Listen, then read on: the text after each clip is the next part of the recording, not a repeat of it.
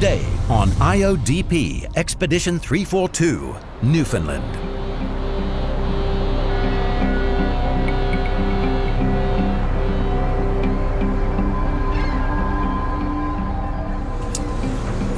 We did it, and amazingly, you know, we covered exactly 5,400 meters, more than 5 kilometers.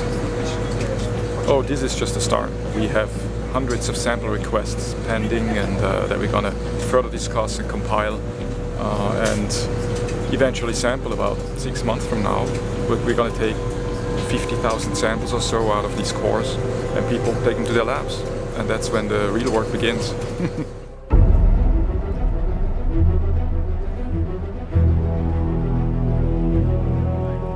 We're in one of 3 places where we have a huge library of deep sea sediments. And like a library, it's got all these stories to tell, and we're here to figure out what some of those stories are by opening up some of the books. And the books consist of these sediment cores that are stored in an enormous refrigerator, and we're hauling out those cores one by one to see the whole history of the Earth from 120 million years ago up to nearly the present day.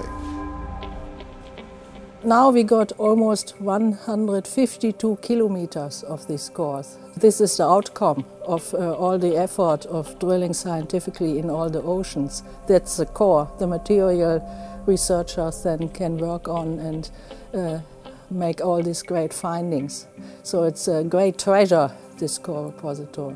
Well, that's exactly what they are, and we basically contributed a new bounty, which is from our particular project, and they curate the cores, they keep them for the undetermined amount of time so that people, scientists, can go back and take samples for further research. So when we cut these cores on the ship, we try to deal with them in a very thoughtful, careful manner so that we use what we need for our projects and we preserve what we don't need right away, because there are always scientists coming back later and do more research based on new ideas and new methods in the future, sometimes 10, 20 years later.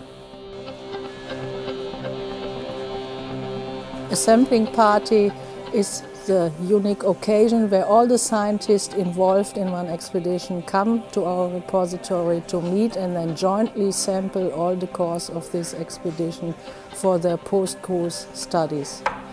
It's a great pleasure, because you get to see the unique material firsthand by this group, but it's also hard work. Well, it doesn't look like gold, but it is. So on the ship, we were all engaged in this sort of massive effort to try to describe, all the material that the drillers were bringing up.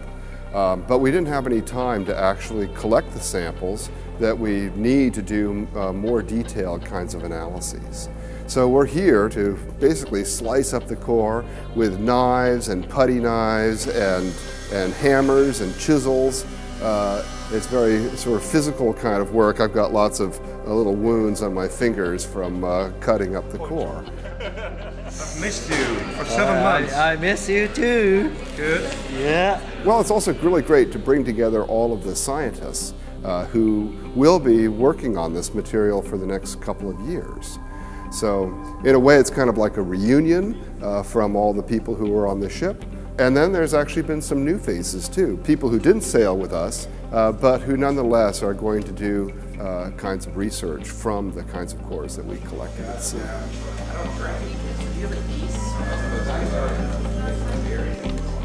So the samples have to be treated, they have to be processed, and then all sorts of suites of data will be generated, geochemical, paleontological, sedimentological, these sorts of things.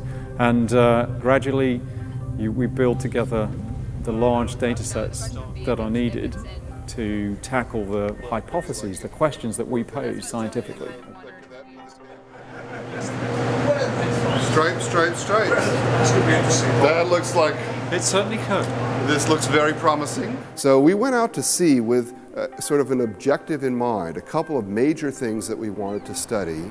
We wanted to study the glaciation of the northern hemisphere. We wanted to get records from a time when the world is much warmer than it is today, as sort of a way of seeing what a future warm world might have actually looked like in the geologic past. And we also wanted a record of the evolution of life on the planet. You go from a factory sort of mode back into a more kind of iterative mode and testing all of our competing hypotheses to destruction. In the scientific world, when we open up these cores, we're finding out very basic things about how the world actually worked in the past. And in some cases, it's something where we say, oh, ho-hum, we kind of already knew that that was going on. And in other cases, it's like, wow, you know, I had no idea that Greenland got big ice sheets on it, 34 million years ago. There it is in our sediment record, showing very clearly that that happened. And so there are very fundamental discoveries to be had by opening up those cores. I think that coming here this week reminds one of why you got into this in the first place. Being in a room surrounded by 40 smart people who are interested in the same problems that you are interested in is an enormous kick. And I said this once before on the ship. When I get back to Southampton with all of these samples, I guess I'll be sitting there thinking, and so it really begins. The bulk of the research will start as soon as these samples arrive at the investigators' laboratories, and they get busy right away, and they will work on these samples for the next couple of years. We will gain answers, okay? We will answer our core questions, but then we will discover that there are other things which we hadn't thought about that are equally interesting and that will lead us off into new directions. And I think that's one of the really great things about having a core repository. It's a little different than a regular library. A library has books and there's knowledge printed in the books. A core repository has these sedimentary records of what the world used to look like, and there's so many undiscovered stories in those sediments. That's what makes it so much fun.